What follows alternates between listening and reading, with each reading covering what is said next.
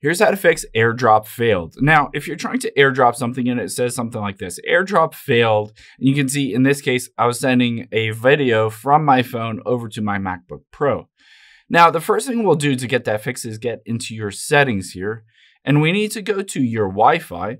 We'll toggle this off, wait a few seconds, and toggle it back on. Essentially, we need to disconnect and reconnect to your Wi-Fi, and you want to make sure you have a good and stable internet connection through that Wi-Fi. Let's go back as well and tap on Bluetooth, and we'll turn this off and then back on as well, because sometimes Bluetooth works to help out that AirDrop file. Now, after we've done that, let's scroll down and tap on General and AirDrop. On here, you might want to switch this to everyone for 10 minutes.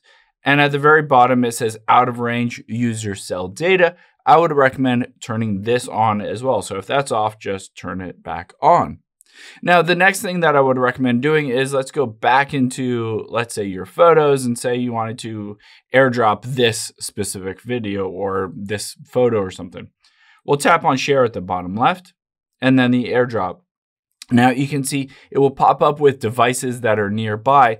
If that device doesn't pop up that you want to AirDrop to, you're going to go to that other device and do the exact same steps. Turn off Wi-Fi, turn it back on, turn off Bluetooth, turn it back on, and then go into the AirDrop settings and make sure everything is turned on. After you've done that, just try it again, and basically it should work at that point. If it doesn't work, let's go back into our settings. Let's go all the way back here. We'll tap on shutdown at the very bottom. Sometimes there's a bug or glitch on your phone, and just by shutting down your phone or computer and then restarting it will fix any kind of glitch on your phone or on your computer that's causing that AirDrop to not work. I hope this helps. If it did, hit the subscribe button down below. Really helps me out.